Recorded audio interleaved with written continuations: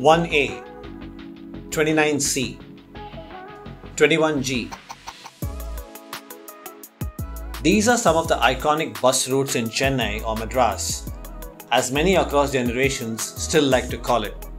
For decades, people referred to them as PTC buses, named after the Pallavan Transport Corporation.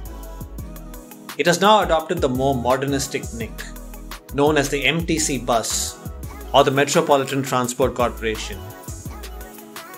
The city had public transport right from independence in 1947, when the Madras government nationalised public transport.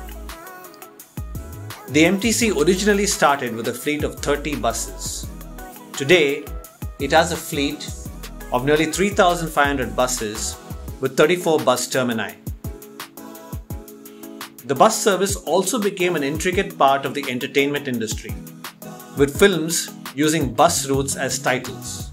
The colours of the MTC buses have changed over the years, from post office red to green.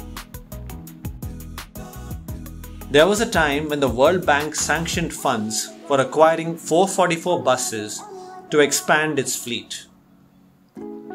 To meet the growing passenger population, it later introduced double-decker buses. The MTC introduced AC buses from 2001, which became an instant hit on the IT corridor of Rajiv Gandhi Salai. However, the AC buses were later put to scrap due to lack of proper servicing. In times of crisis, the MTC didn't falter. It stood strong during floods, natural calamities, and the recent lockdowns. The MTC wasn't just about buses. It was about the lives it touched.